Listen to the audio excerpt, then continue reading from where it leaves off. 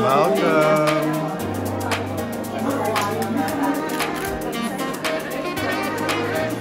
I'm excited because they are here for a meet and greet, and actually I will pamper them. So then I will, do a little bit of relaxation because I know they're tired. They just came here yesterday from their flight. So yeah.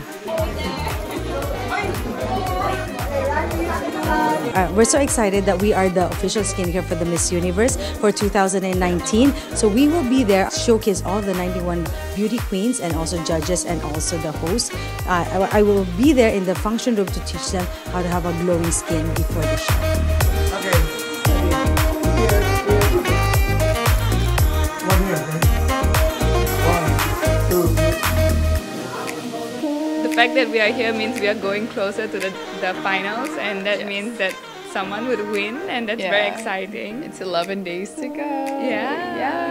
But aside from 11 days, you guys have been bonding too in the Philippines because Ron's been practicing and working with Empire? Yeah. Yes, correct. So Jonas and his team at Empire have been training me very well from head to toe, and I'm sure he's been training you very well too.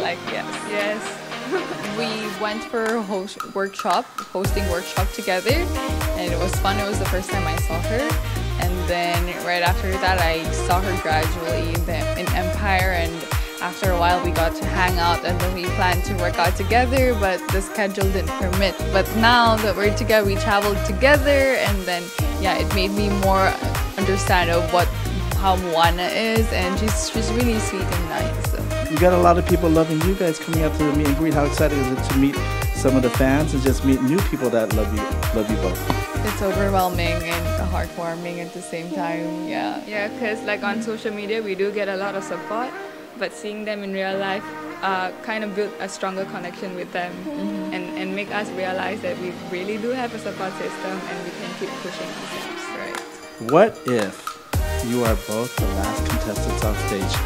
What would you guys do? How would you react? We would be very happy for each other because we've seen how hard we've worked. And if she wins, she would be the first country from the Philippines to have a back-to-back. And if she wins, she should be the first from Singapore ever. So it's a lot of things are high at stake, but I think that at the end of the day, we support each other wholeheartedly. But either way, win or lose, we gathered friendship that will last forever. Yeah.